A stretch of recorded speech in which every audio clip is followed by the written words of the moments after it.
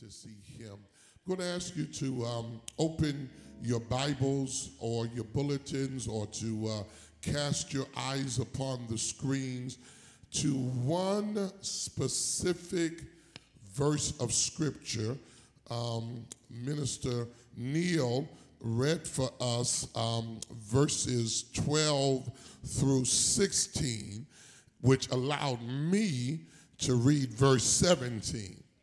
And so if you will read aloud 2 Corinthians chapter 5, and we will with one voice, one heart, one mind and spirit read verse 17 of 2 Corinthians 5. If you're there, say, I'm there.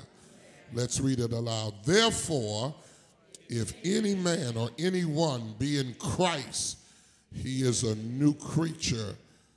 All things are passed away. Behold, all things become new. Would you turn to a neighbor, say, neighbor, God wants you to be a new and better you. You can be seated in the presence of the Lord. Ushers, allow worshipers in. Some of you who, Harry, follow me on Facebook are aware of the fact that on this past week, I can't remember whether it was Wednesday, but Gaddis, or Thursday, but one day this past week, some of you will remember that I posted a rather lengthy video in response to the president's decision regarding DACA and how I felt this decision by our president would not only impact on the low end, now y'all stay with me, Sister Sandra, on the low end would impact close to 1 million young people. 800,000 is the conservative number, and you know that 800,000 is 200,000 less than 1 million. But then, Brother Penn, when you add in, these are young people anywhere from maybe 12 to about 25, 30 years old. You add in parents and siblings, that number could reach well to 1.5 million people impacted adversely by the president's decision. Now, I am very cognizant of the fact that in this room, Brother Watkins, in this room, and watching me online, are both Democrats and Republicans. So I need to say that I am not making this statement out of political partisanship, but rather out of a sincere desire to be prophetic in my pastoral pronouncements. I need y'all to stay with me because it is the job of the preacher pastor to not only preach what people like to hear, but to also lift with courage what people need to hear.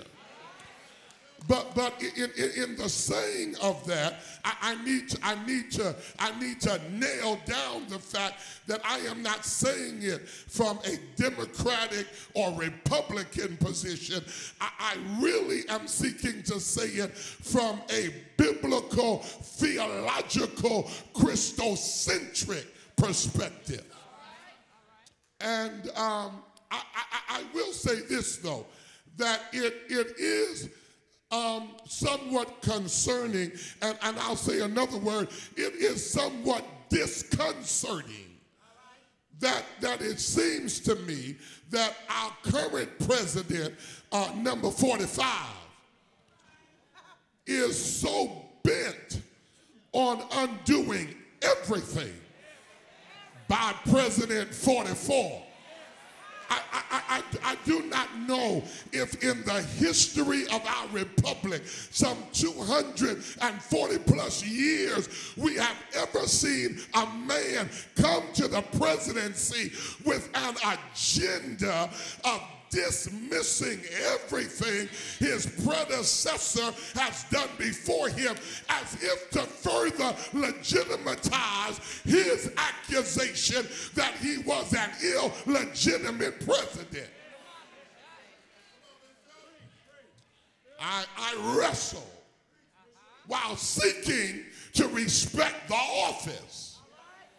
What is the motivation behind some of the decisions made by the current occupant of the Oval Office?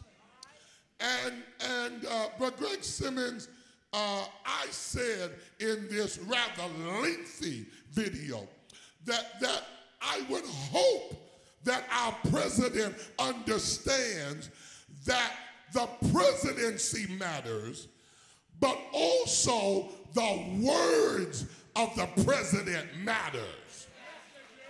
That you cannot, and can I say this, and I trust you will not be angry at me, and that is not only a word for our president, that is a word for every leader. But that's not just a word for every leader, that's a word for every person, that words carry weight. And so you just cannot tweet at 2 in the morning, 4 in the morning, anything you want to tweet. You cannot just off the cuff say anything you want to say, because that position that you occupy is not only the highest office that can be bestowed upon you in our land, it sets you literally as the leader of the free world. And when you think of the words that have come from the lips of former presidents, we cannot help but pray that our current president will find some new verbiage. And it may be, and I'll move on, because I see y'all trying to sleep on me, and I'm preaching too good for you to go to sleep on me. It may be that God works in mysterious ways. His wonders to perform. Grandma said he plants his feet. I wish I had old folk knew old song. Upon the sea, and watch this, and rides on every storm. It may be the late Dr. Martin Luther King Sr., Daddy King, you say of God that God is the only one he knew who could hit a straight lick with a crooked stick. It may be that God is allowing Irma and Harvey and catastrophe to shake our president, because have you noticed he ain't been tweeting much this week?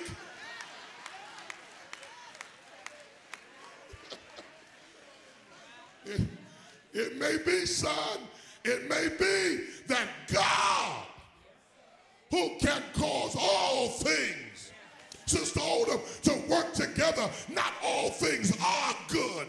Don't misquote Romans 8:28. But God is so much God, he can get in the middle of mess and make mess work for good. For those who love him and are the called according to his purpose. I pray for our president. I know some of you don't, but you need to. He is our president.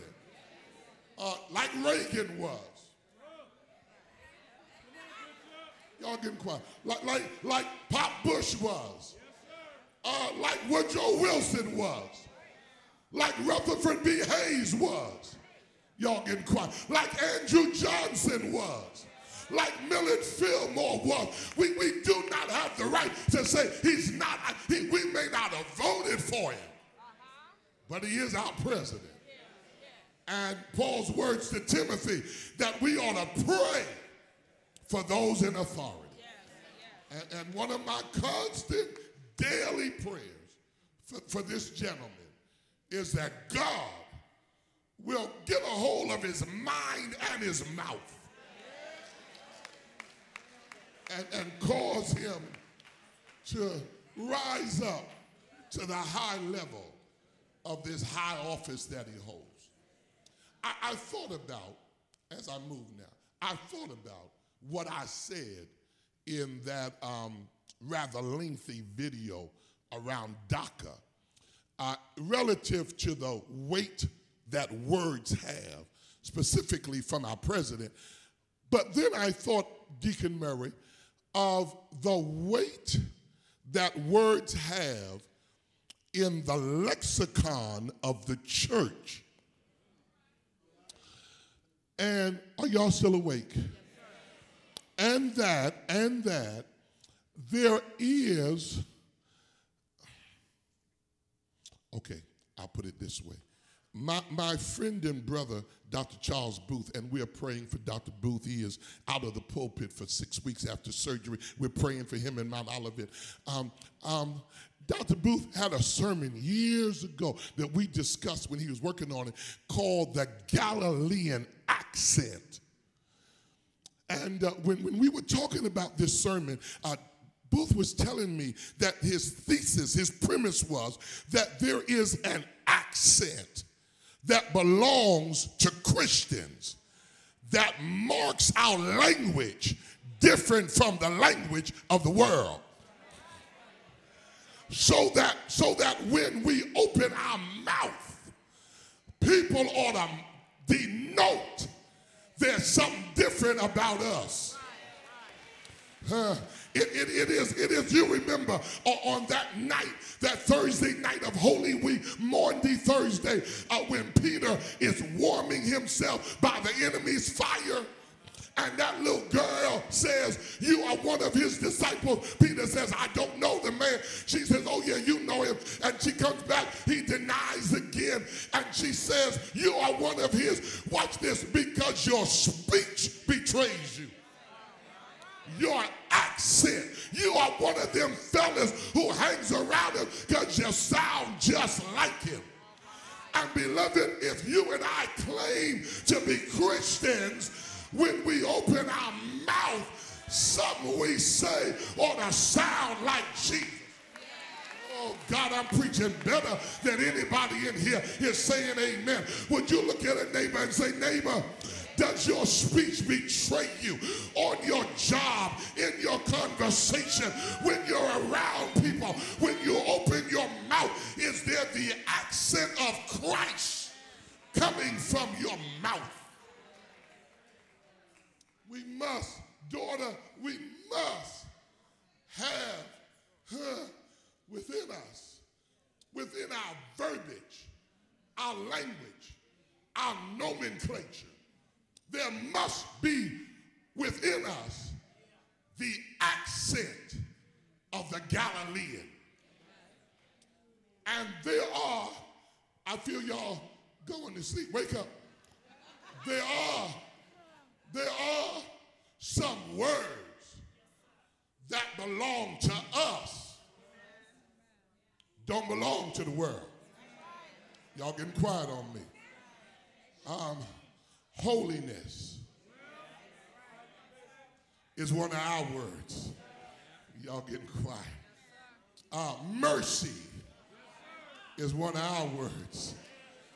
Quiet as it's kept, love is one of our words. Hope is one of our words. Redemption is one of our words. Sanctification, I'm losing y'all like I'm speaking a foreign language, is one of our words. And when the church stops using words like salvation and redemption and sanctification, we have lost the verbiage that belongs to the kingdom. The world talks of profit and bottom line, return on investment. That's the world's language. Our language is love and joy and peace and hope and redemption and salvation and sanctification. That's the language of the saint. And let me ask you, as I hasten on to my points, when was the last time any of those words were found on your lips?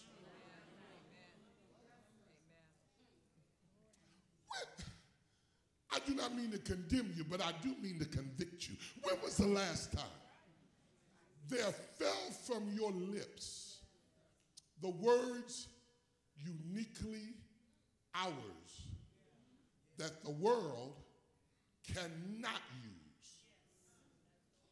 because the world has no authority or right to use them? The reason why I bring that up is because all this weekend I have been introducing and inserting into the vocabulary and the verbiage of this church the word regeneration. It is a purely spiritual word, and it is found in its context in 2 Corinthians 5, where Paul says, if anyone be in Christ, they are a new creation. Old things, old habits, old lifestyle, old actions, old mindset are passed away, and all things, not some, all things become new. It is this. We looked last week at the promise of regeneration. Felicia, this weekend I've been looking at the process of how we become new creatures. God does that through the process. Are y'all still awake? Tell your neighbor, say, stop snoring. Wake up. I said to Minister Bobby and them this morning, there was a lady sitting over there at 8 o'clock. She was so asleep.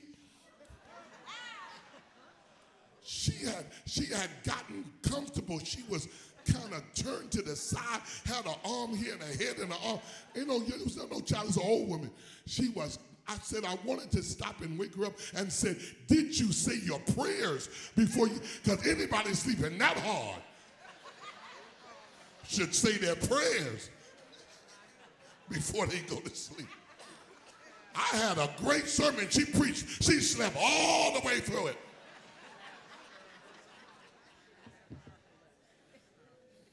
I want you to wake up.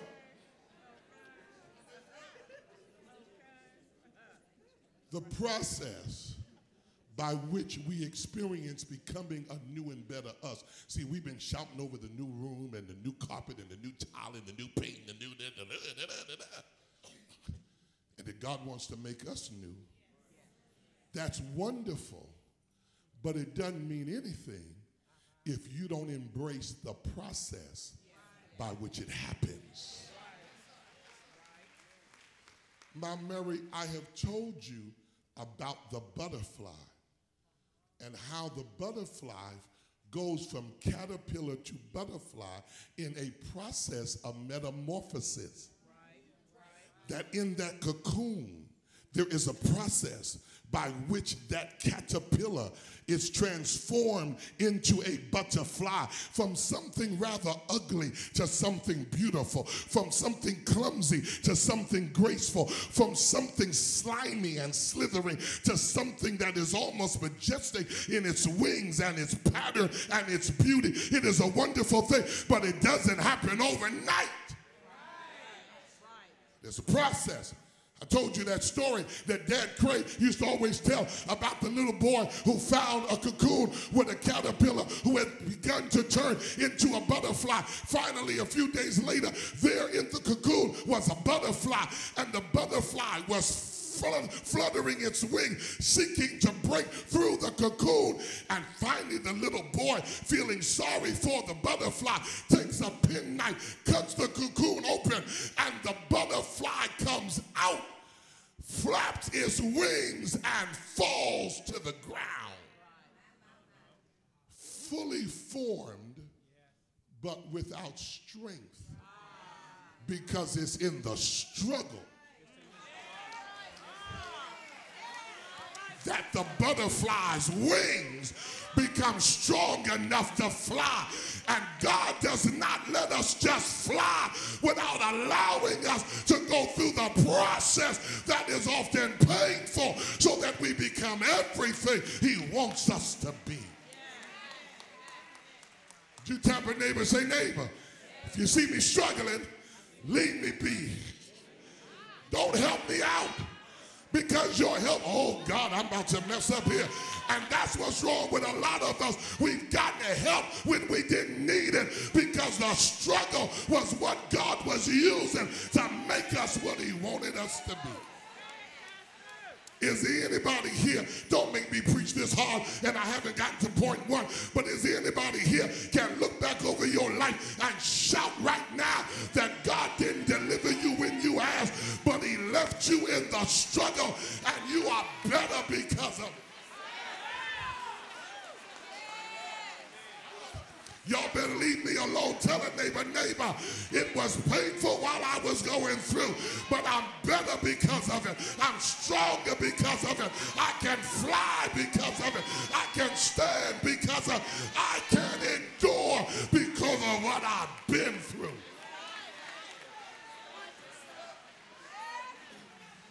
Slap five with a neighbor. Say, neighbor, if you see me struggling, leave me be.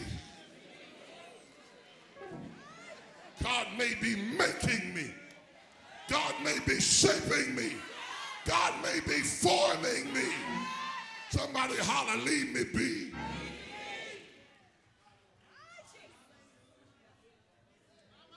It is, everybody say process. It is this process of regeneration. I do not have time to go through, to delve into all I've said Saturday night and this morning about the theological meaning of the word regeneration. That someone has said very quickly, that regeneration is literally, like in nature, the return of spring, where that which was cold and barren and dead and lifeless now springs forth with beauty. Another theologian said that regeneration is that act similar to creation itself. When God stood out in the middle of nowhere on a platform of nothing and brooded, the Spirit of God broods over creation. The earth was without form and void, and darkness was upon the face of the deep. And God steps into that, and out of chaos, He brings cosmos. And regeneration is like unto that. This theologian says that God, here's what he said that blew me away, that really our lives are like little worlds. Think of the mess your world was in. Your little private world. How much mess and darkness and chaos and confusion. And then came Christ. And He steps into that and brings order out of disorder. Cosmos out of chaos, brings peace out of confusion. That is regeneration. And so this weekend, Saturday night, we looked at how regeneration is the restoration when spring returns, the return of spring to the soul of a man or a woman, and God restores some things back to us. This morning at 8, we saw in a powerful way that this regeneration, this act, this work, this process of regeneration is likened unto the reemergence of things, much like when spring comes and flowers bloom and birds sing, and there reemerges in nature the beauty of the spring season. But not only is regeneration about restoration and restarting, not only is it about re-emergence and resurgence. I want to close today this three-part series on regeneration by suggesting that in regeneration there is also a component of resurrection. Oh, Jesus, if I have a quarter of a church, I'll preach this. Would you tell a neighbor, say, neighbor, God not only resurrects us, but he allows us to bring resurrection. Yeah, see, once I'm alive, he then empowers me to go around and speak life to other people. God, I wish I had help up in here. So regeneration is not only about the restoration and the re-emergence, but in a wonderful way, it's about resurrection. Now, there are three things that happen in resurrection, and I'll close. The first thing in resurrection is the reappearing of what had disappeared. John says, beloved, now are we the sons of God. But it does not yet appear. I wish I had Bible readers. What we shall be. But we know that when he shall appear, we shall, do I have Bible readers? Be like him. For we shall see him even as he is. It does not yet appear. In the same book of 2 Corinthians, Paul says that in this body we groan, earnestly desiring to be clothed with our bodies that will come from heaven. That all of creation is groaning and travailing, waiting for the revelation of the children of God. Y'all are missing this. That one of the things that regeneration does in resurrection, it is the reappearing of what had disappeared. Let me see if I can make you understand it. It is winter, no flowers, no roses, no chrysanthemums, no posies, no lilies, no lilacs. No, what's that one you like? No catter lilies. None of that in the winter. But then spring comes. And there re-emerges through ground once hardened. Buds of life. God, I feel like preaching this. That break through the soil. And what had disappeared in the winter now reappears in the springtime. Who am I talking to today? Because there's someone in the room who is going through a winter season in your life, and it looks like everything has disappeared. Your joy has disappeared. Your peace has disappeared. Your praise has disappeared. But I stood up today to announce to you that even though it's September, God can bring spring in September. And what you thought had disappeared, he can make it appear. In fact, would you look at a neighbor, say, neighbor, I think I see something growing on you. Oh, don't make me do it, I'm tired. Look at a neighbor, say, neighbor, I'm seeing a change in you. I see a smile. It's right at the crease of your lips. It isn't a full smile yet, but you're not frowning as deep as you used to. I see the light coming back in your eyes.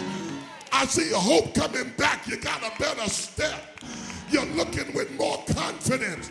Is there anybody up in here who can shout that what you thought had disappeared, he is making it reappear?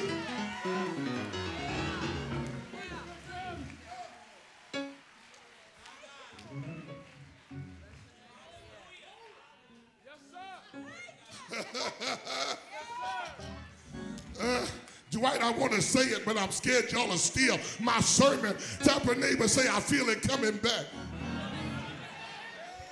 No, that was the wrong neighbor. Get somebody who know what you're talking about. Say, I feel it coming back. I feel my laugh coming back. I feel my joy coming back. I feel my peace coming back. I feel hope coming back. And if I just hold on a little while longer, I'll feel my praise coming back. And I will bless the Lord at all times, and his praise.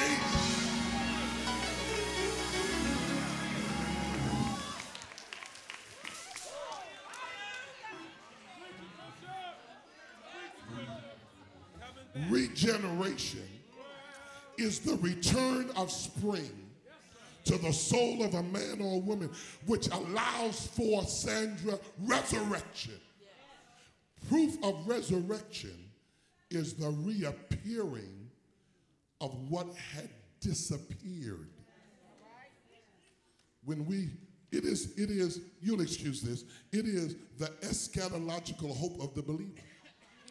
That when we roll them bodies down this aisle, stretch them out east and west in this building, and we eulogize them and celebrate them, and then roll them back out and put them in the hearse and take them to the cemetery and deposit them in the bosom of the earth. As Christians, we never say goodbye.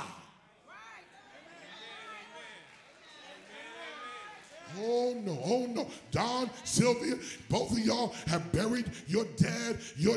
Now, I need y'all to understand, when we drop them in the earth, we look down in that ground, or we put them in the mausoleum, we look up at that vault, and we may shed a tear, but we do not say goodbye to them. We say good night to them, because absent from the body is present with the Lord. And there is coming a day when this corruptible must put on incorruption, this mortal must put on immortality, and we shall be changed. Wish I had a church here. In a moment, in the twinkling of an eye, we shall be like him. They disappear for a moment. But in resurrection, they reappear in a new body and a new life. And that is what Christ does for us in regeneration through resurrection. It is the reappearing of what had disappeared. The question we must raise, the relevant question in that text then becomes, why is there a need for the resurrection that produces this reappearing or revelation? Glad you asked. Because sin did three things to us. First of all, sin covered us. David says, I was born in sin, shaped in iniquity, in sin did my mother conceive me. I am covered with sin. Because I am covered with sin, my true self, I preached about this at 8, the reemergence of my true self is now concealed. So that while I'm living in sin, nobody ever meets the real me.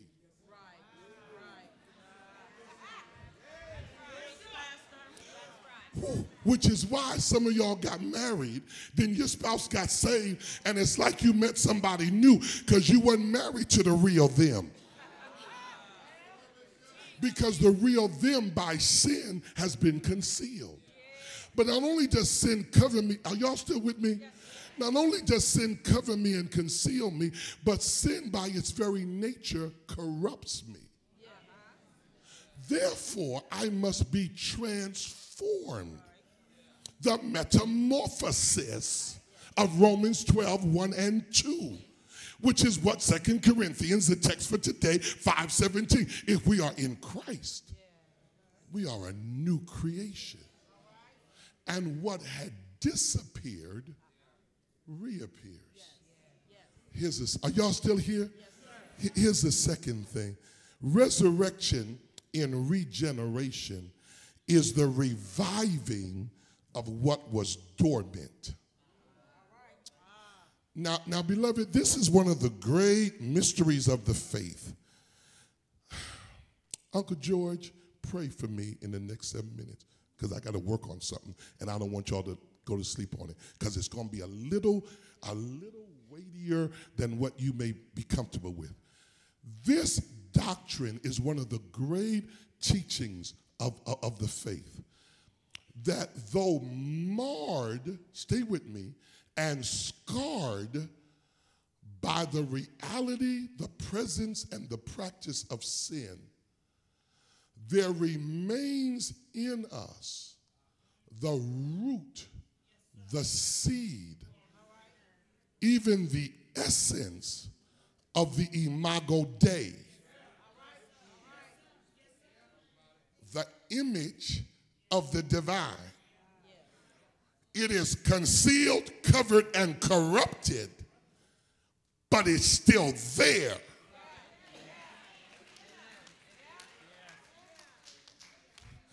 Oh, I'm going to get in trouble. So a crackhead still has imago Dei. A streetwalker still has imago Dei.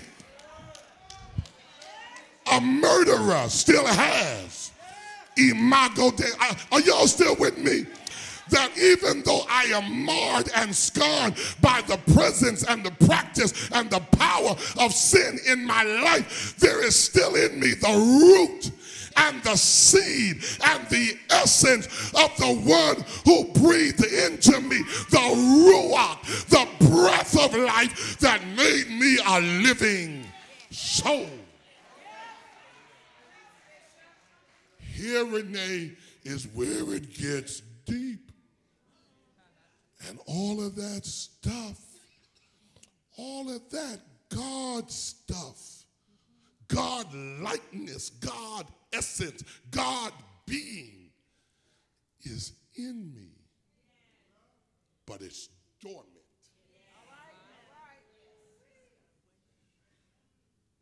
I'm walking around, Uncle Ro, with all that stuff in me.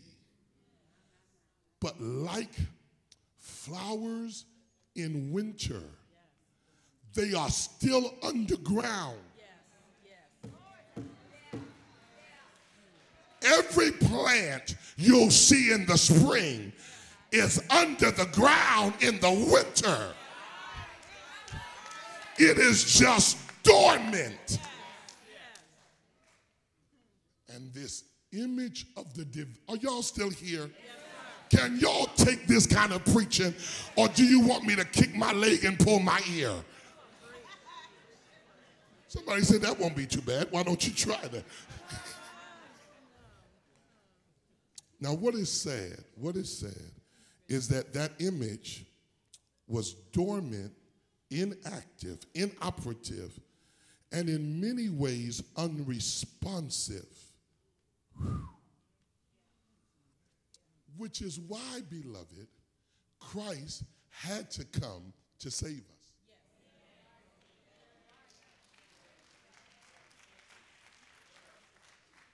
There are 3 reasons why Jesus came to get us, and you ought to be thankful that he did. A, he had to come get us because we had no strength. Paul refers to that. We were without strength. You think about it. You think about it. How many times you tried to stop?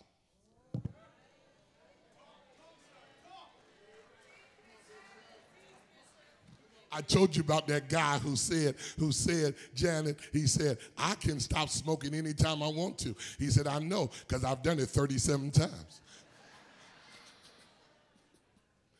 It ain't stopping, it's staying stopped.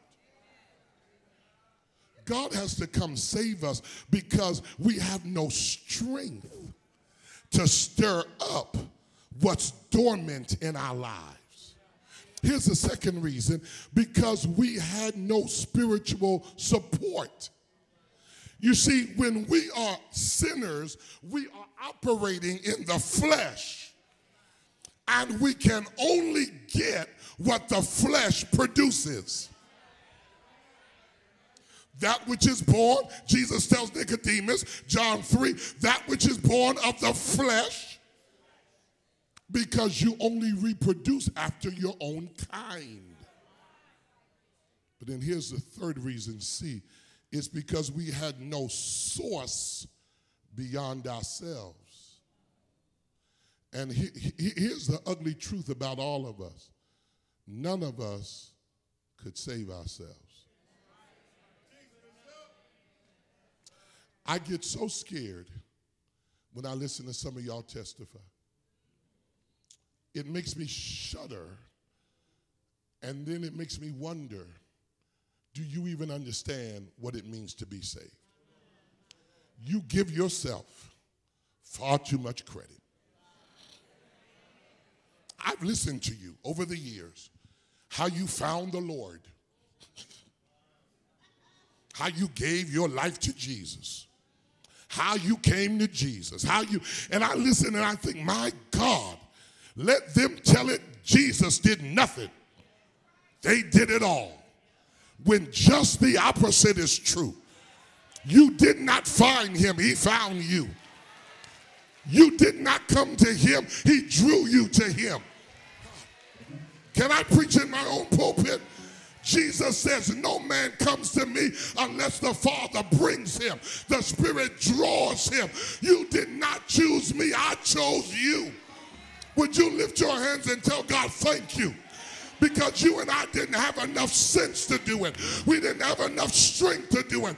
It is not of works that we have done, but according to his great love, wherein he loved us, that he has washed us in his blood. God had to come see about us. He had to, oh Jesus. God had to put on flesh. He had executed the plan of salvation with bulls and doves and heifers and rams and goats and sheep, offerings and burnt sacrifice. And heavens fills with smoke, and the stench makes God sick. And finally, God brings himself. Born of a manger, wrapped in swaddling clothes, veiled in flesh, the Godhead see, hail incarnate deity. He comes himself and does what we could never do on our own.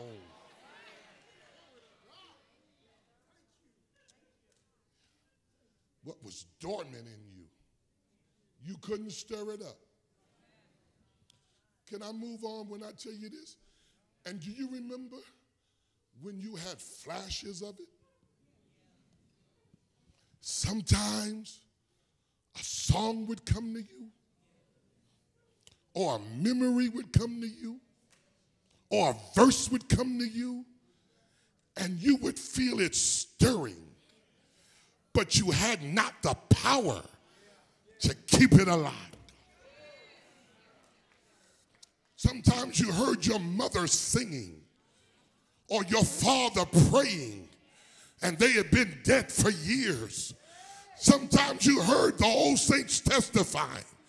Sometimes you heard them old praise songs, or the snippet of a hymn, and something in you would stir, and you wanted to hold on to it, but you did not have the power. But that was the Spirit of God drawing you. God, I feel like preaching in here. That was the Holy Ghost wooing you. Where is the blessedness I knew when first I sought the Lord? Where is the soul's refreshing view of Jesus and his word? Return, O Holy Spirit, return, sweet messenger of rest. I hate the sin that made thee grieve and drove thee from my breast. What do I do when I feel it, but I cannot hold it? It is then he does what we could not. And that brings me to the third and final point. Because resurrection is not just that which was dormant and not just that which had disappeared, but we experience resurrection through regeneration when we are raised from the dead. Now look at y'all. Now keep in mind that this is a spiritual reality that ultimately results in a physical reality. But when God in Genesis told Adam to not eat of the tree of the knowledge of good and evil, he said to him, the day you eat it, you will surely die. Now there are some theologians who argue that that was a gradual process, that what God really meant was that eventually Adam would die. Nah. God is very explicit and very clear. The day.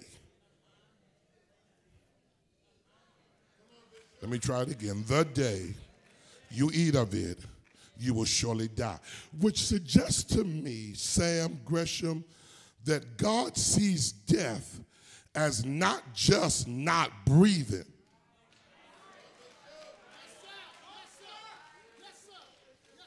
What God says is there are some folk who are dead while they're alive.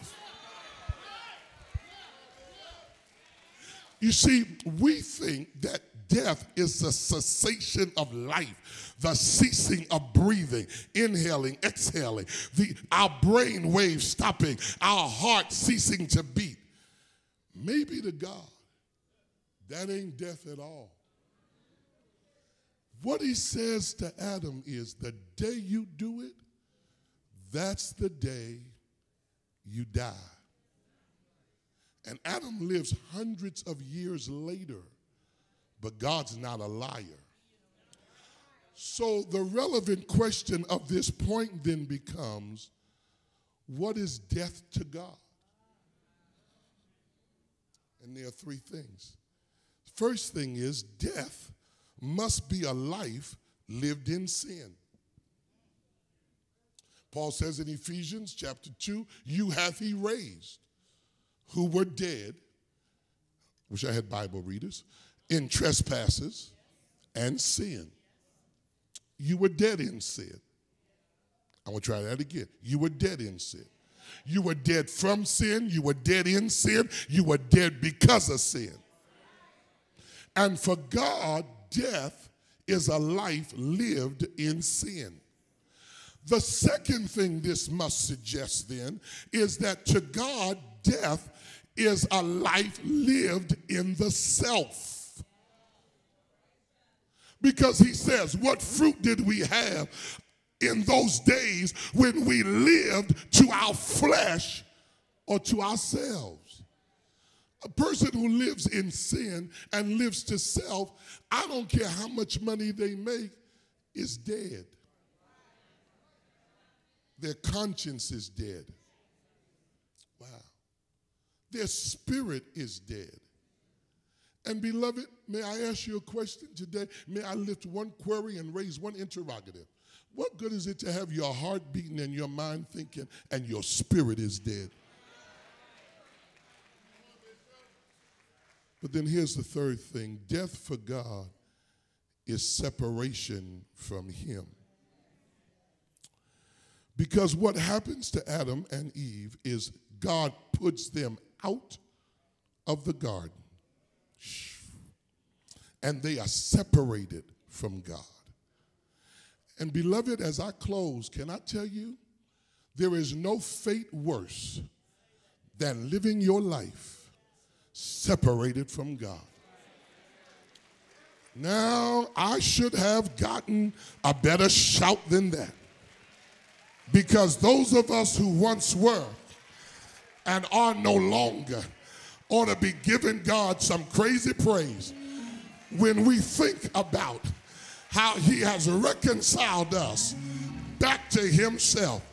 I dare you to grab one neighbor by the hand, say, neighbor, this next shout is not for my car, and this next praise is not for my house. My next praise is not for my clothes. And it's not for my job, but when I think of the goodness of Jesus and all, well, come on, Winston. Come on, Josh. I got a little bit in the tank. I might well run it out on the track. So let's go on to work.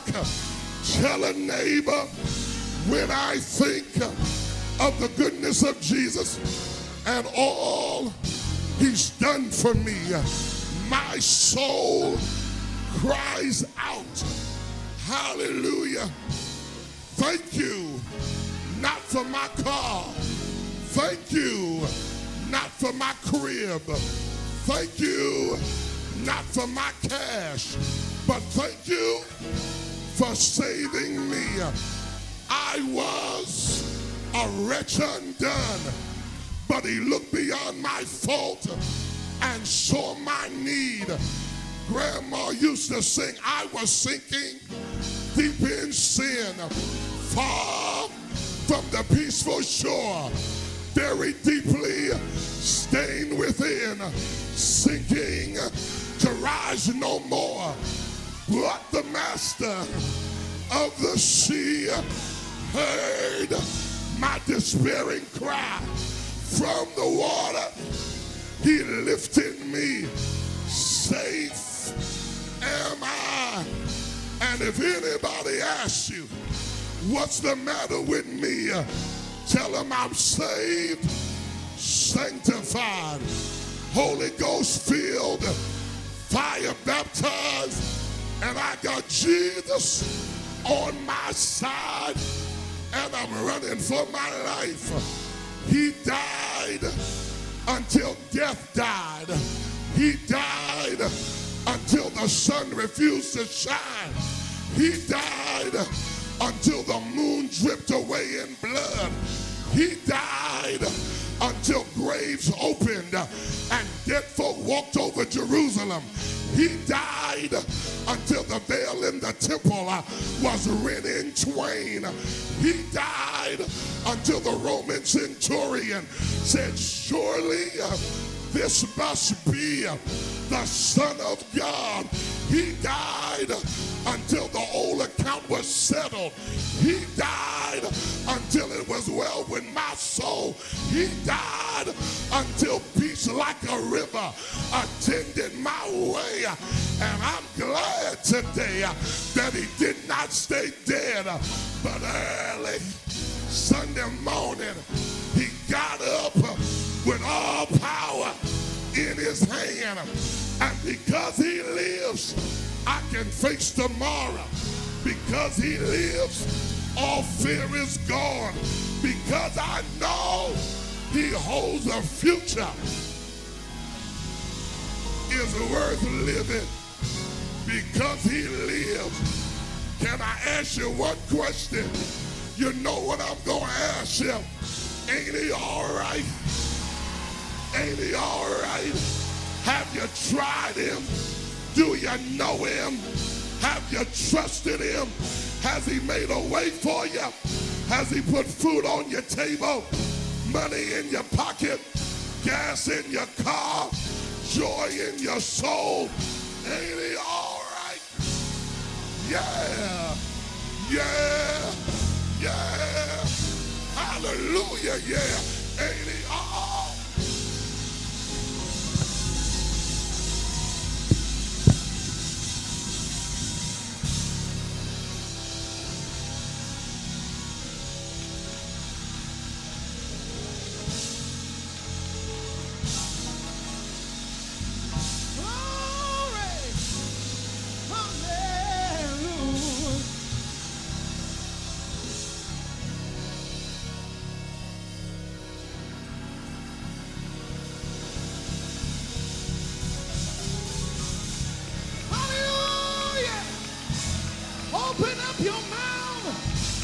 Give him a shout of praise.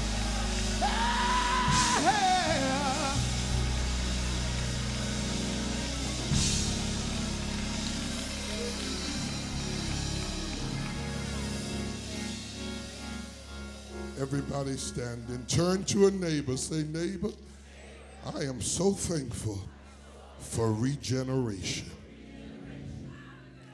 If anyone be in Christ, they are a new creation.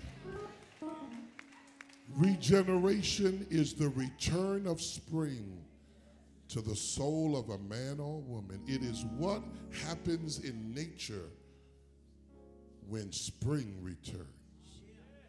When what had disappeared, what was dormant, and what was dead comes back to life.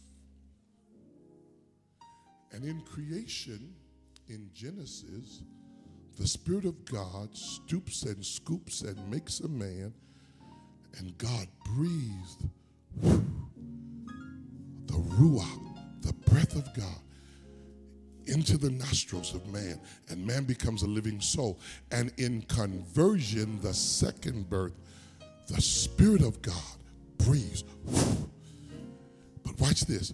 In creation, God breathed into man, breath, ruach. In the new birth, the Holy Spirit doesn't just breathe. The Holy Spirit enters.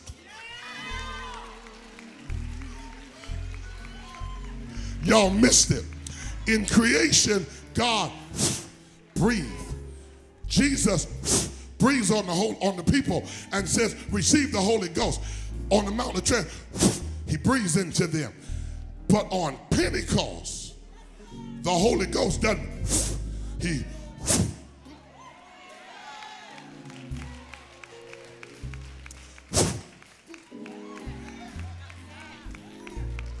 and we take him into us. So we are filled with the Spirit.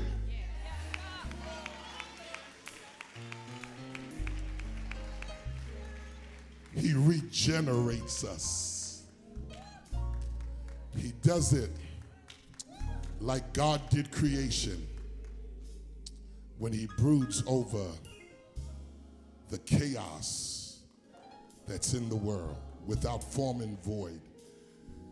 And our lives are little worlds that God in his Spirit broods over until he forms us into the image of Christ.